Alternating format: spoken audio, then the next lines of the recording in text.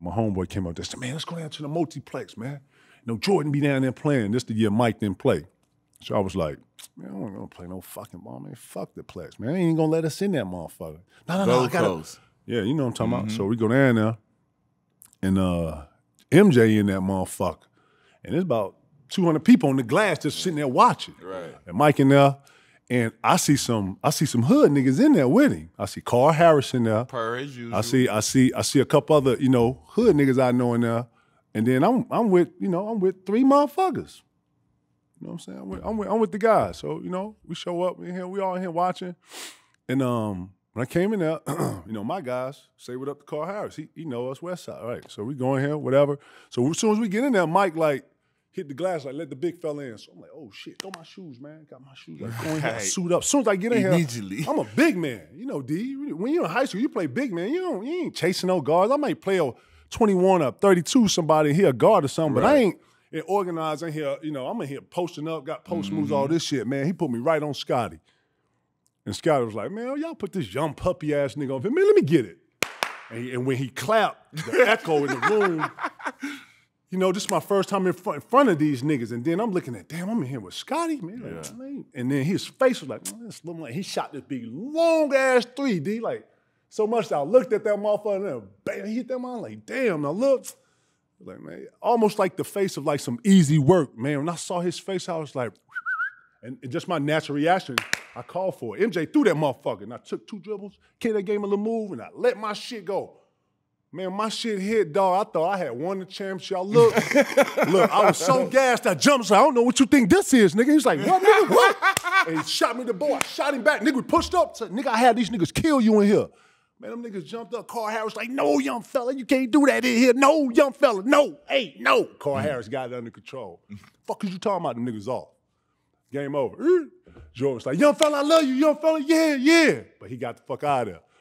I looked up, and I had fucked the whole run up. Niggas getting ready up. You know what I'm talking about? Like, we in here just wilding, right? And I felt like this. I was like, damn, see, man, that's why I didn't want to come down here. I was already in the shit mood. Like, I'm all in my head with it. But what I didn't know, in the corner over there, I saw a purple-ass jacket and some feet. It was Zeke. Yeah. That was Scottie Pippen, boy. Boy, you crazy motherfucker, boy. Man, Joe, boy, I just saw you play against Scottie Pippen. Well, you can go to the league. When he said that, boy, everything stopped, y'all. I looked at that man, I said, what you just say? It's Isiah. Zeke was like, yeah, come here. Lord, we sat there for two hours. And I can actually repeat what he said verbatim. When he told me that shit. Had you playing McDonald's or anything? No, I ain't went to McDonald's yet. I leave there, I go home. As soon as I get home, on the front of my little door, because at this time I got myself an apartment and all this shit, I got like this little pink thing. You feel me? And I'm like, what? Look, I see what the shit say. I rip it off, come in the joint, like, oh, fuck. Now my head's spinning. And Wolf didn't go down here with me. When Zeke gave me the conversation, I come back home, I see the shit on my door. I ripped the shit off my door. I slammed the door. At the time, just me and my young sister, she's like, what's wrong? It's like, nothing. Went up, because Wolf lived downstairs. I went downstairs, knocked on his door. He was there. What's up, man? I said, man, yeah, man, let me holler at you for a second. He said, what's up? I said, man, look, write this down. Tomorrow I need you to call David Falk, this nigga, and I named like 3 agents that, you know, Zeke gave me. I said, I want you to call these guys and let them know that, yeah, I'm going to forego my college eligibility and I'm going to the league. And Wolf was like, man, get your fucking ass out of here, boy. You tripping, boy. Right. you want something to eat over? You want? And when he saw I wasn't laughing and I was dead ass, nah, nigga, write this down. Write this down.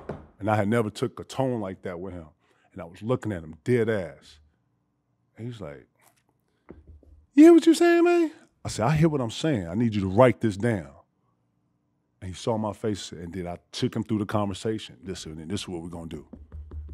Next day at school, he did the same thing. One of the motherfuckers out of the 4 people called me back, and then he took me through the process. We started the process. You're going to go out here, you got to take a couple workouts, you probably got to leave school a little early, come over here, and we had to do it around school because it's the school year. And niggas not even taking me serious until I get into the first workout. In the first workout, was basically I couldn't travel and go everywhere, so I had people had to come here. But we had the physical, so a lot of teams was coming into Chicago anyway, so that helped me. Yeah, So Moody niggas Bible. didn't have to travel, right? So they would go at the Moody Bible. They skipped the Moody Bible, come down, see my little workout. So I got like the first day I got picks 11 through 22. I didn't even get the whole day. I just got those teams, and they came through and they sat. And I remember Pat Riley being one of the people in there. And I ain't never worked out or did nothing like this. Wolf take us through workouts. I ain't never not like this, right? I ain't never went 90 minutes. Didn't know it was gonna be 90 minutes. I showed up. I didn't really get to stretching. I just came in. I was in awe of just how they the people that I'm seeing. I'm like, damn, that's Pat Riley, that's Pat. I know that's Dale Harris. So I'm in here just noticing, but all the gyms and shit, Danny Ainge, Kevin. So I'm in here like, oh shit. So I'm like, damn.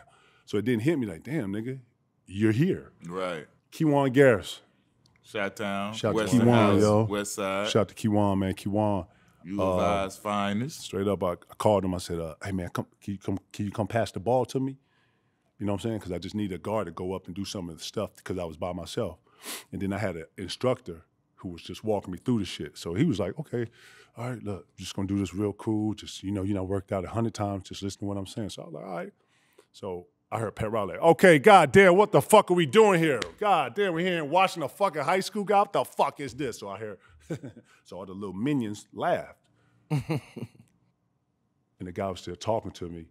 And they was kind of in the background, so I saw the nigga mouth moving, but I just heard him. Right. I took everything personal, man. You know what I'm saying? I took everything personal. So I was like, oh, word, okay. Nigga came to the workout, knew he was gonna see a high school kid, but he don't know why he here. So I played with that, like, that was just steaming.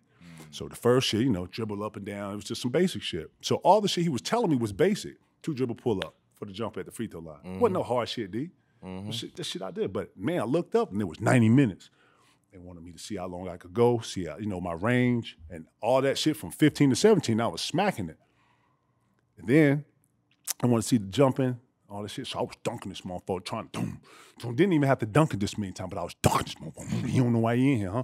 You don't know why he in here. Okay, that's enough. And I was dunking it, boom, and I dunked that motherfucker, and I fuck you mean? Why I'm in here? You don't know why you in here, motherfucker? And I looked behind him, my nigga was like, yeah, go, Lloyd, go, Lloyd, go, Lloyd. Just gas. Okay. Good workout, y'all fellas. Right. And that's when I knew I had something. Kevin McHale walked all the way down there. He was in this big ass like high rise, like the niggas didn't want to, on some subliminal shit. Right. You feel what I'm saying to you? He walked all the way down. Then he just started chopping. Hey, what's up, Kevin McHale? Hey, I love your footwork, big fella. Hey, you come in here and get your shoulders, you want to, And he went right into teaching. I was like, oh shit, this nigga giving me and it was just coming so fast, y'all, that I couldn't catch it all. I was like, oh, what'd you say? Because I knew I had another workout. So the only thing I did catch it, he was like, when you come around, you want to square your shoulders with the rim, because sometimes you coming in and you shooting across your body. And I was like, oh, wow, okay. And then the next day, I applied that shit. But after the first workout, I knew I had something. After the second workout, I knew I was getting picked.